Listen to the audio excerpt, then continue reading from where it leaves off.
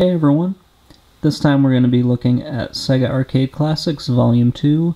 This is another Hardcore Gaming 101 book, and it covers a lot of the games that were sort of one-offs for Sega. The first volume covered a lot of the longer running series and a lot of the more well-known ones. So the first thing that we look at are the vector graphics games that Sega put out in the early 80s. Vector graphics were really cool, especially because you couldn't see this anywhere but the arcades and a little bit later on the Vectrex. But these were really unique to the arcades at the time and just really looked awesome.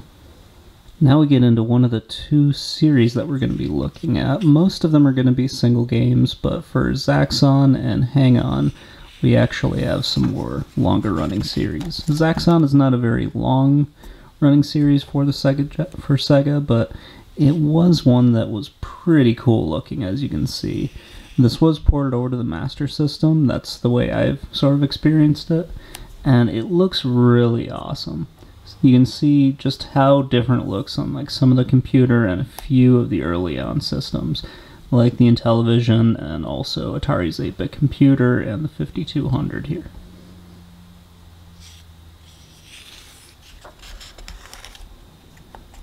Next we look at Borderline, aka Thunderground, aka Star Raider.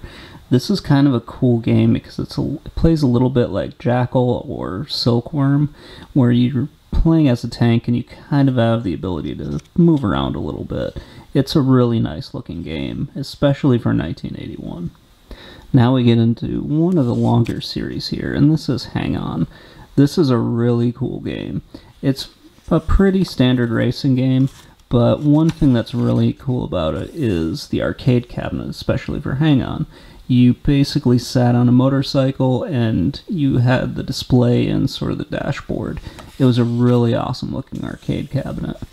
This became one of the staples for Sega. They put this out on a lot of their early systems, and it definitely was worth playing, especially if you're into racing games, or if you're like me and you don't really care that much about racing games. This is a pretty cool one to play.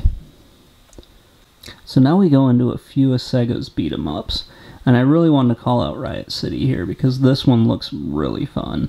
It does look a little bit like Streets of Rage, and I think that might be why Sega didn't bring it to the home console, but I could see this and a few of the other games we're going to talk about in like an arcade one-up cabinet for Sega. It would be really cool if they did that. Another one that I think would go well into, like, if Sega did an arcade one-up cabinet, I think their Spider-Man game would definitely fit in great. I had no idea this was a Sega game, to be perfectly honest, but I did get a chance to play this in the arcade. One of the weird things is the choice of characters you have for this beat-em-up. I get Spider-Man and Black Cat, but for some weird reason they threw in Hawkeye and Namor. I have no idea why they did that, but I guess they just couldn't figure out what other characters to throw into a Spider-Man game. I don't know.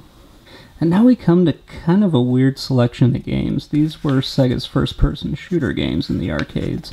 And normally when I think about those, I don't think about any of the games that are listed here. I think more like House of the Dead or Virtual Cop. But it's kind of cool to see these games in here.